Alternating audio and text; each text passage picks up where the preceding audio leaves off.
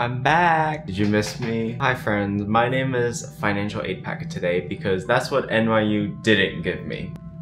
I'm still a little salty. If you don't know by now, I go to NYU. I think every person who's been accepted / attends the college happens to mention it every time they have a conversation with you. Or annoying, I'll admit that, but I'm currently a sophomore at Tannen School of Engineering. And this year, I'm in my own apartment with 3 other roommates who are my best friends. That's right, Frederic is an adult. He has a lease now. He does his own laundry. He cooks, he cleans, he does vacuuming. And I wake up to 2 chihuahuas at 8 a.m. when they're going on a dog walk right underneath me. Or I wake up to the police sirens at 2 a.m. If you don't remember, last semester I was in a college dorm and that was a requirement. Most freshmen are required to dorm in the college for at least 2 semesters. But this year I was allowed to go off campus, so my friends and I chose to get our own apartment because it's not only cheaper, but you get more freedom and you're not limited to the tiny room they give you. And surprisingly, it's much easier to vlog here because last semester I had to deal with people going in and out, but this time everyone is understanding, they're considerate, and we're just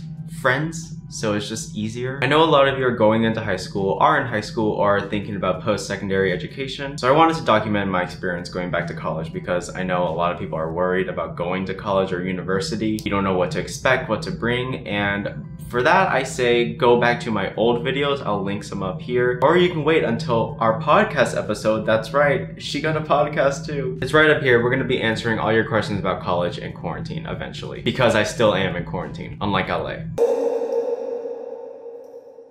Just a disclaimer, this is not going to be your experience. Everyone's experience is unique. I'm in New York, I'm in Brooklyn. If you're in a rural state, you can most likely get a house for the same price. And my experience is just a little unique because I am a YouTuber. I do carry an excessive amount of things that I don't need, such as camera equipment, and I'm just a general hoarder because that runs in the family, and you're gonna find out what I brought because it's quite a lot. Also, money is not really an issue. I can pay for my own things here except for tuition. We're working on that. This is not me trying to brag. I just want to make this clear that I'm not trying to tell you to move into an apartment by 19. If you're smart, you will stay at home with your family in quarantine because it's a free house for you and they supply you with food and a bed. Whereas if you go to college, you're going to be stuck in that room all day anyways. And I don't want to make anyone feel lesser than for not having what I have. I just simply want to show you what I brought because it might give you an idea of what you should and shouldn't bring. None of this is sponsored, unfortunately. I just hope you guys understand this video is not only for you guys, but it's for myself. I want to look back on it in a few years because I'm sentimental, okay? I'm a Cancer. And everything I show in this video will be linked in my Amazon shop. I'm not going to bother labeling 50+ items in my description. And I will mention some specific tools or just supplies that I think will make your college life a little easier, such as a Swiffer sweeper. Anyways, let's begin the move-in.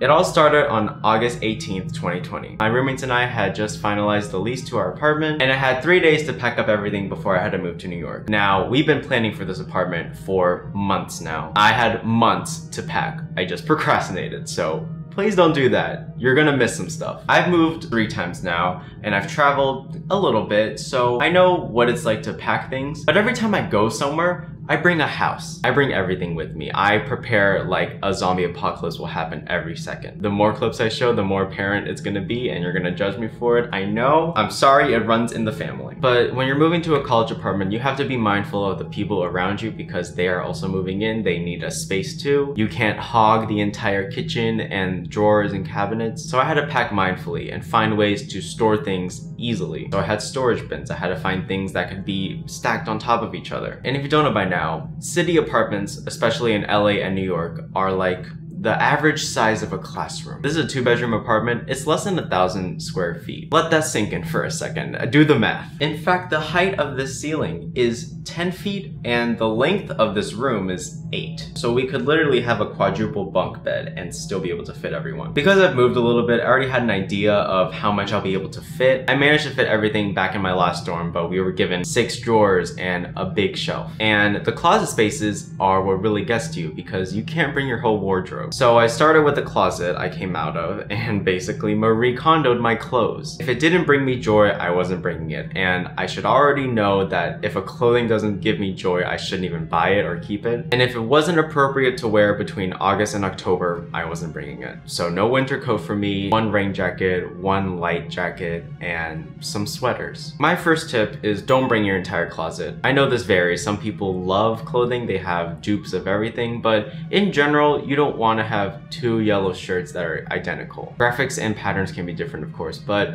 just know that you don't need 30 different shirts for college. You can have 30 in total, trust me, it's easy to roll, but you want to have 7 for maybe sleeping and 5 for working out. You know, you have to make sure they're multi-purpose because everything in college has more than one use. This desk is not just a desk, it is also where I game, I work, store, and decorate. I was able to fit my entire closet in a suitcase, and I know I'm putting it in a box right now, I'll tell you why later. But because I knew that I will be going back home to pick up my winter clothes, I knew I didn't have to bring half my wardrobe. Because my parents like it when I visit them once a month for 3 days and do absolutely nothing in the house. They just like my company. But that's not a privilege everyone can have. Sometimes people are going overseas or really great distances across the country. You're not gonna have the opportunity to bring your winter clothes back and forth. So if you're that person, bring everything, hope for the best, or buy some clothes in the area when you need them. Because your closet space is very limited, especially when you're sharing with others. I remember our closet back in NYU was yay big. They look like full-length lockers, and I just put most of my stuff in drawers instead. Personally, I brought 7 sleeping shirts, most of my sweaters, some workout clothes, my favorite pants, and 1 shorts because I hate wearing shorts. My outfits don't change throughout the season, and I don't like showing my legs, as you can tell. I say that as I'm wearing shorts in this time lapse. So once I had all my clothes laid out on the bed, I had to start folding them into the box. And I feel like a lot of people just don't know how to fold properly. This is something you need to know, by the way. Your parents aren't gonna fold for you. They're not gonna do your laundry or your dishes. That's all on you now. Sometimes people aren't raised independently. My parents taught me and my sister how to do this stuff at a young age, so we would do it ourselves. But I know there are some people out there whose parents do the dishes for them, does the laundry for them, but I can't tell you how many people messed up laundry and dryers on the first night. We get our own washer and dryer in our apartment, but if you're in a dorm, it's all in one room. So everyone's gonna be in there, especially at 2 a.m. and sometimes they'll leak or they burn the dryer. And also cooking, folding, cleaning a bathroom, those are all things you will need to know along the way. But know how to do it properly. Using your scrub in the toilet for your sink, no, I'm speaking from firsthand experience. And I was doing all of this folding at midnight and I was already tired, so by the time I finished it was 2 a.m. and I decided to call it night, so this marks the end of day 1. Day 2 was getting the rest of the things in my bedroom organized into boxes. Since I already started with my bedroom, it made sense to finish everything else in there. And it was just a lot of miscellaneous items and tools such as a clothing steamer, lint remover, hangers, laptop case. Once again, not naming everything, but Amazon shop if you're curious. And obviously I needed my plushies, especially my pug. Once I was done with my bedroom, it was time to move into my office space. This is when things got tricky. Because my sister has not lived with us for a while, she's doing her own thing, being a pharmacist. I was allotted a lot more room in the upstairs area, so I had a bedroom, my own bathroom, and an extra room that I could do anything with. So I set that up to be my filming area and my gaming area. Because 9 out of 10 gamers are gamers. Right, Jenna? I miss her. But this meant I had a lot of storage and space to work with. Because you all know, I've done random videos with a lot of art supplies, a lot of random things that you don't need, and they just eventually started stockpiling in the closets. But I know I couldn't bring them, so I had to pick what to bring, even though I still brought that thing that you have seen in every video. There was no way I could fit all my paintings in here, but I did bring the Bold and Brash one and my Minecraft painting. Still hate it, still mad at it. And of course an excess of decorations. I bought a new desk instead of bringing the one you currently see in the office, just because that one doesn't have any shelves, and I figured I needed to make use of all the vertical space we're given. So using bunk beds is a good idea. Having a desk that can have multiple shelves is a good idea. If you have a loft bed, it's really convenient. My other 2 roommates have 2 loft beds because it works as storage, workplace, and sleeping. Multifunctional, do we see the trend here? I did bring my desktop though, only one of them, because I knew 2 could not fit on this desk, because I can't leave my gamer friends behind, obviously. And also, I do live stream on Twitch, so if you want to see more of those, go follow. My office has a lot of things that I don't need, but it would be very, very nice to have them. And that's how I feel about everything I own. So there was no way I couldn't just bring my camera equipment, obviously. But given the extra items that I have in the room, such as wooden blocks, a bunch of other art stuff that I wanted to do, it was best to leave it at home because it simply would not fit here. And I wouldn't worry too much if I were you, because not everyone has to carry their own equipment for their job wherever they go. I have a whole space dedicated to painting stuff and art stuff, and then another space in my closet dedicated to cameras. And I did bring my paint just because I knew I could put a corner shelf in there. So this is basically everything. I need to move a trash can, a bunch of decorations, electronics, computers. I put 2 pillows. Hopefully it won't break my monitor during the move. The stupid painting that I still hate, and what's in here? I forgot. And that's why you're supposed to label things, Frederic. Thank you for not labeling the box. I also had to bring this backpack and that backpack. I'm not bringing Michael with a B. He's too fat. I'm sorry. I'll probably make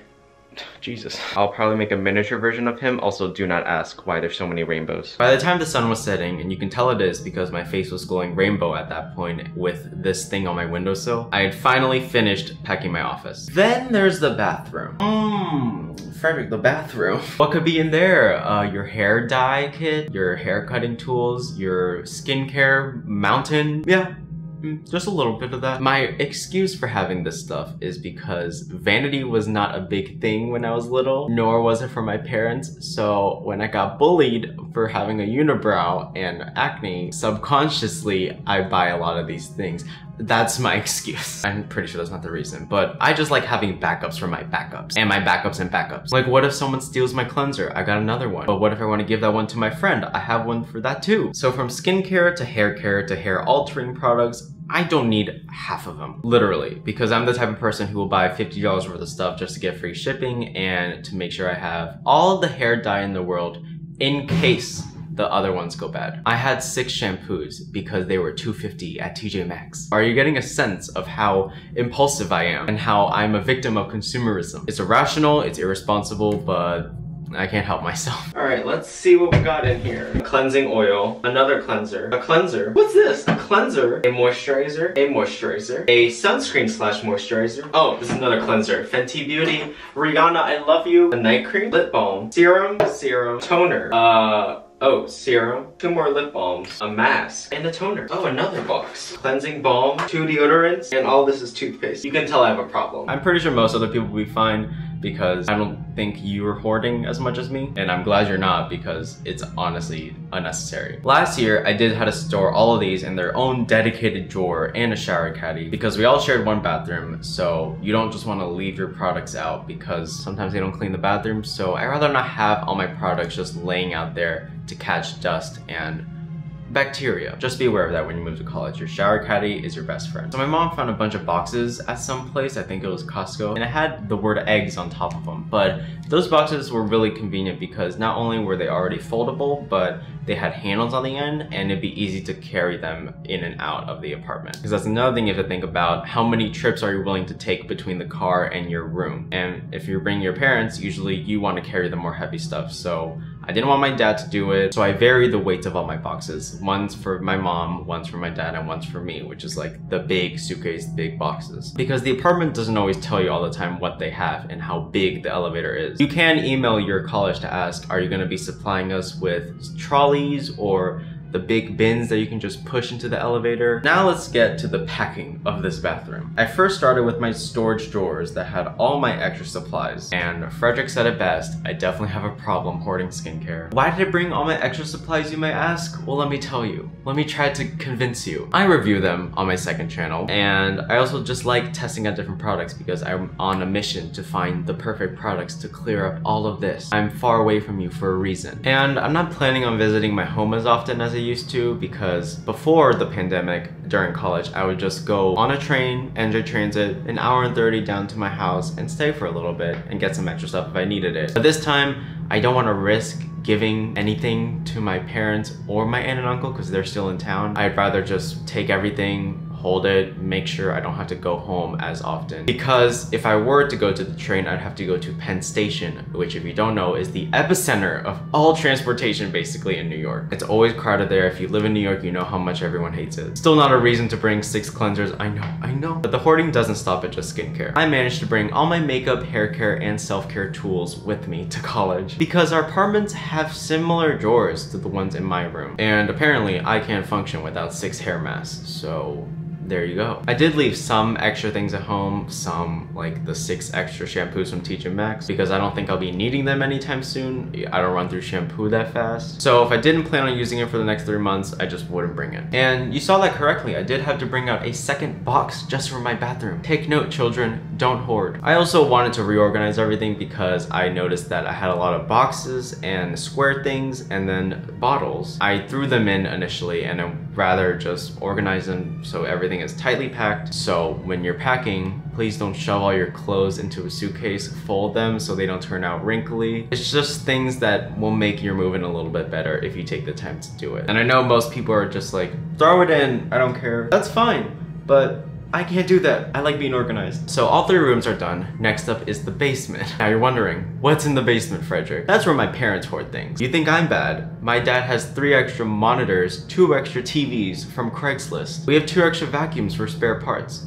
Why do we need all of it? In case of an emergency, my dad says. And while I do think it is smart to keep all your things and just throw them away, you could use a garage sale now and then. Just wait until my dad finds out about Facebook Marketplace. That basement will be filled. Anyways, everything I had in the basement was stuff I already brought home from college and I wouldn't use in my room, but I knew I wanted to bring it back, such as these string lights and a desk lamp that I failed to bring because I forgot it, and most of my decorations on top. I also needed to grab my suitcases because I figured those are very easy to transport, might as well bring them. And we also needed furniture like tables, chairs, couches, lamps. We didn't buy a furnished apartment, so this is an empty room. And I did bring my floor lamp. I've had it for a while. You've seen it in videos a long time ago. I also brought our TV since we have so many extras. But in terms of the couch and furniture, we had no idea what to do. We could go to IKEA, and I haven't even been to IKEA before this, but I did vlog it. If you want to see, it will be on my second channel eventually. So IKEA was an option, but I already had furniture at the time. It's just that they were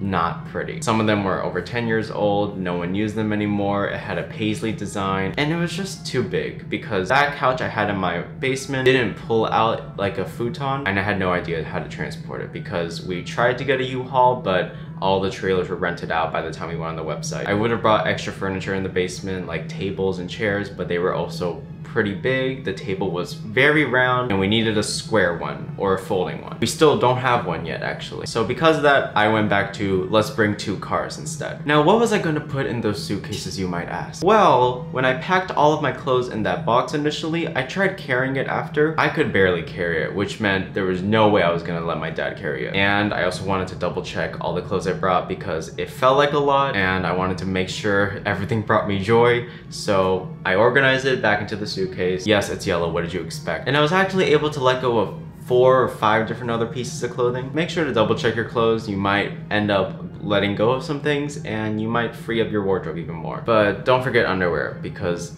that is the second thing I forgot to bring from my house. Those were literally the 2 things I forgot, a desk lamp and underwear. Then I went back to the office because I have this amazing yellow chair that you see, and I wanted to bring it with me, of course. I did not want to buy another chair, but I had to dismantle it first. So I took the trusty L-shaped screwdriver thingy that always breaks, and I took the wheels off. And finally, everything upstairs has been fully packed.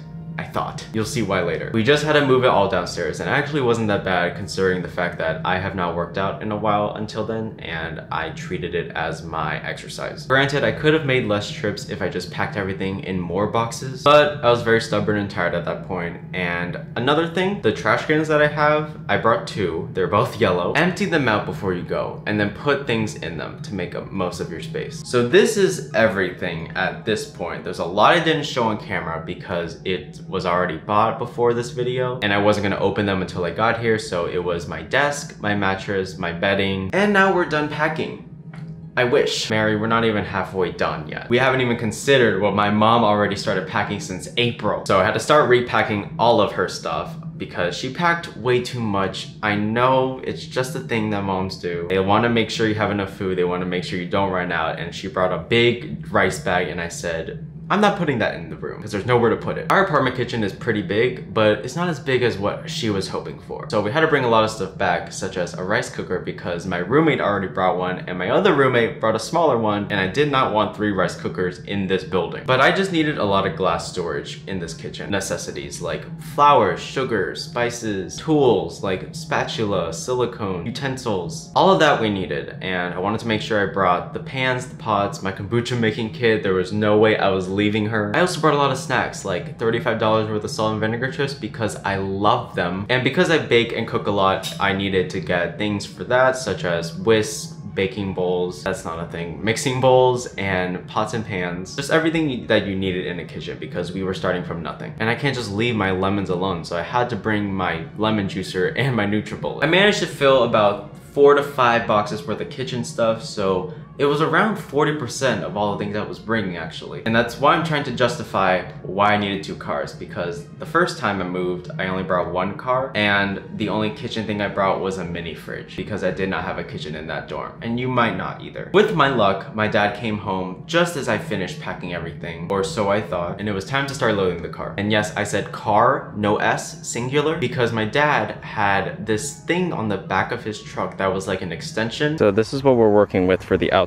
And the rest has to fit in there magically. It gave around 1 foot more of space to put things, and we would be able to bungee cord things together and put a cover over it. So it was basically like extending the end of the car. Problem is, that is nowhere near enough to fit everything. I knew that. My dad refused to know that because he didn't want to pay extra tolls for 2 cars. If you don't know what tolls are, every time you go in between a state, you have to pay for them. But after 30 minutes of arguing with him, I said, okay, fine, let's do it your way. We'll see how the 1 car method works first. So we started with the boxes, obviously, made sure to stack them as tightly as we could. And because my mom was coming with us, we had to save an extra seat in the back where I'd be sitting. But if she wasn't, we would be able to have much more space because those seats are detachable. This meant we had to work with this much space. Do you like my diagram? I spent a lot of time on it, and this video is probably very long, so if you could just like, share, comment, subscribe if you want, that'd be great. That'd be killer. Help a boy out, please. But after 4 items in the car, basically, the car was filled. We didn't even put in the big packages that I had. It was just boxes that I carried. And I told him, Dad, you think we can do this? Do you honestly think we can fit everything in there? He was reluctant at first, but after 20 minutes of arguing and broken Chinese, he eventually caved and let me get another car, which was mine. My good old Mazda mom van from 2002 or 5. And don't make fun of the van. It's actually able to carry a lot of things, and we normally use that car to transport items. So now I had no doubts to fit everything. I knew it would be possible, so I had much more room to work with, and I had more excuses to bring more things. After an hour of moving everything inside the cars, we managed to completely fill both cars up. I mean, to the point where I could not see behind me almost. So mission accomplished is what I would say. There were 2 more steps we had to do before we finished moving. Drive to New York for 2 hours and move everything into the apartment. Sounds easy, right? Not when you're me. Even though I have driven 6 hours to a location before, I've never driven through a big city like New York. I'm not an anxious driver, I've not gotten a ticket, but it just makes me worried to go into the city at all. And I was also worried that my mom would not be able to get that car back home because she is the worst driver of all of us. Sorry, Mom, I'm putting you on the spot. My dad is great. He's the one who has driven everything when we had road trips. He's the one who has driven to New York to come pick me up at times. So at 8 a.m. I put on my bucket hat. I forgot to take my vitamin that day, and I'm gonna take it right now because I also forgot. Thank you for reminding me, Frederic. You're welcome, Frederic. I packed all the extra stuff I forgot to bring downstairs, like the other smaller suitcase, some skincare that I had to use in the morning, last minute things I found, and my parents already drove off and were waiting for me on the road. But I told them to wait for me because I wanted to take one last look at the home I was about to leave for the next year. Sure, I can go back and visit, but New York is gonna be my home for the next year and probably for a while now. I know a lot of people say they hate home, and trust me, I've been there. We've all had that rebellious teenage phase, but I'm just a sensitive Cancer who really likes to reminiscent on childhood memories, and I like looking back at them because I made a lot in that house, even though it was pretty new when I moved. While it wasn't my original home back then, it was still a great place to stay, and that sounds like a hotel. I just want to look back at my parents' house because they raised me. They literally gave me this life and all the opportunities I have today, and I can't thank them enough for that. And I didn't want to be that person who says they'll leave home and never look back at it and just forget about their parents. I know when people go to college, sometimes you have a bad relationship with your parents. I know there's always exceptions. They're my parents at the end of the day. I want to keep in touch with them personally, so it was hard leaving everything because I've never seen it empty like that. So thanks, mom and dad, and sister, even though you couldn't come because you were working when I was moving. I'll see you soon, hopefully. But enough of the sappiness, we're headed off to New York. The tolls weren't bad, but granted, it was easy pass, so I didn't have to worry about the tolls. They just were shipped to my dad's mailbox. Thank you, dad, for paying for them. But I was very anxious and worried about the drive, as I already told you. My dad is the greatest driver I know. He is the one who has driven to New York the most. I have driven a good amount too, but he never taught me how to drive with 200 pounds in the car, especially in the city. So I was worried about myself. While I've driven hours to different areas, New York is its own habitat. It's like a rite of passage. You don't deserve to be in New York if you can't drive through. Obviously, I didn't film myself while driving because I didn't want to promote the idea of multitasking while on the wheel, especially on a highway. So please don't use your phone while driving. And to YouTubers, I don't understand why you all feel the need to speak to a camera while on the wheel.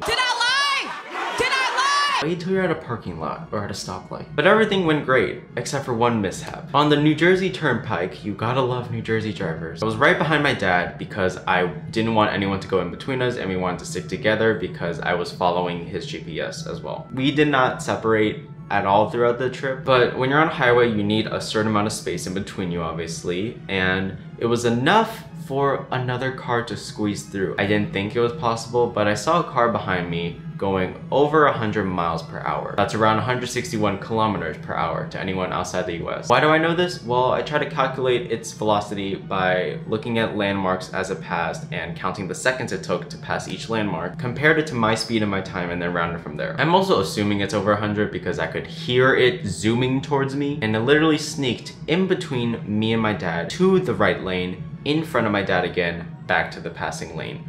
All under a second. He literally Mario Karted it, and I would have said something. I might have gone on the police and like said, hey, there's a dangerous driver probably. You should think about this. But the license plate went out of my view in a split second, and I was just so shocked at the time because I wasn't paying attention too much. I will admit, I'm kind of impressed, right? That's a skill, but once again, don't do that. You don't need to. I'd like to think it was literally a gay male listening to Lady Gaga whilst making a TikTok. Finally, we arrived in Brooklyn. From gentrification to pollution, the city, I don't know if this is good to say, literally made me tear up when I saw it in my vision, and I didn't record that, but here are some pictures that I took in past trips. And we got to the parking lot. It was actually inside the apartment. The lot was connected to the lobby room, and it was more convenient than I thought. It only took 3 trips to get everything out of the car because they supplied us with these big trolleys that you see in hotels typically. However, the keys were in the apartment, and 2 of my roommates had already moved in, but they went back home to get more stuff. And I asked the apartment, could you open it for me when I move in? And they said, sure, but it was still locked. They said they didn't have a key to get in, so they had to print a new one. I didn't really understand that because I'm just assuming every apartment has a universal key that can work because these are magnetized. It's not the screw on. Either way, it took 30 minutes, and instead of waiting because one of our cars was on the timer, they gave us tickets because parking in New York is never free. One of the cars was allowed to stay for free, but the other one was on a timer, so every hour we would be charged. So to use our time wisely, we just decided to move everything up to the apartment right outside the door, and then hopefully by then the key is ready. Now all we had to do was move everything into the general area and find out what I didn't need because I knew I would be bringing stuff back. And I know a lot of you guys are still questioning whether or not I am able to fit everything. I'm just going to tell you I was, and I just had to take around 1 box home. It seems unlikely, but I'm just good at making